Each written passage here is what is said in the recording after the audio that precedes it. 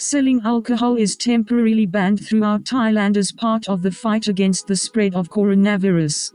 To date, all 77 provinces in Thailand have banned the sale of alcoholic beverages, and have also ordered the closure of all stores selling them. Measures were taken in connection with the fact that the kingdom cancelled the celebration of the New Year Songkhla.